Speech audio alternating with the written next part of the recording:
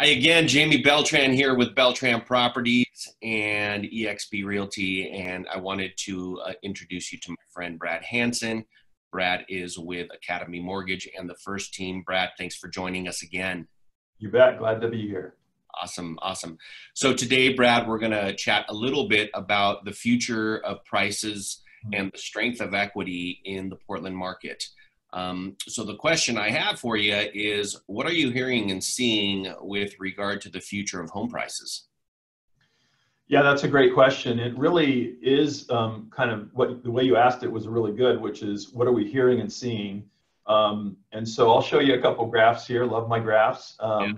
And when it comes to home appreciation, and that's really what we're talking about. Back really over the last 10 years, we've seen really consistent appreciation. And there's a lot that goes into that. There's demand, there's supply, there's time on the market, a lot of those things. And right now we're sort of at this unique place where inventory is at a super low place. Interest rates are super low, so that's causing demand to be high too. Plus a lot of people are looking to make changes in housing. Maybe get a bigger home because they're working from home. But I love this graph because it really talks about, it's the housing market recovery index. And we saw housing drop off there for a little while in April and May. And part of it is everybody was just staying home, right? We were asked to stay home, weren't going out to houses, things kind of stopped for a while. But before COVID, housing was really at a great place. We saw while it was single digit appreciation, kind of in the 3 to 4% range, that's a really healthy place to be. And while it dropped down, it has now come back. So demand is really strong, supply is low, so that's gonna help keep prices there.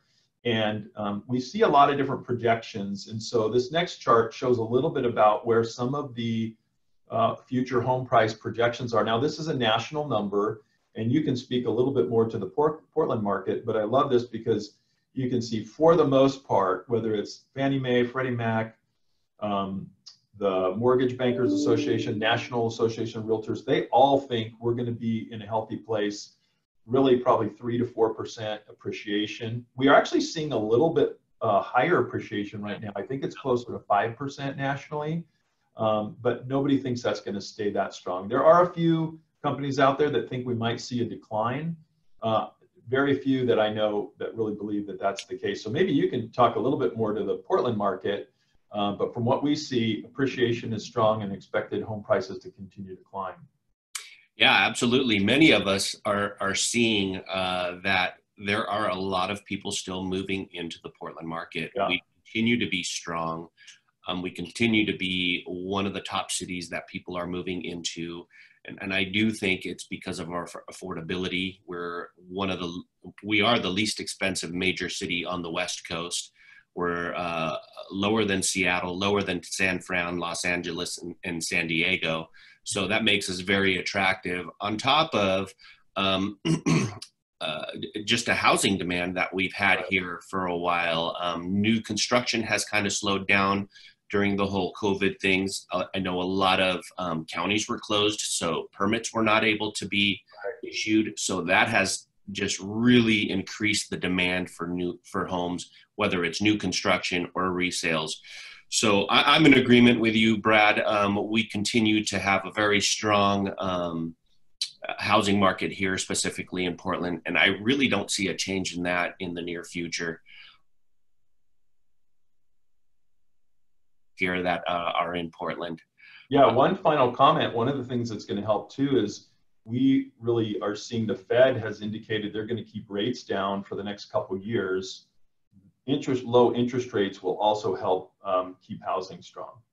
Ultimately, that seems to be the biggest factor, right? It is. Yeah.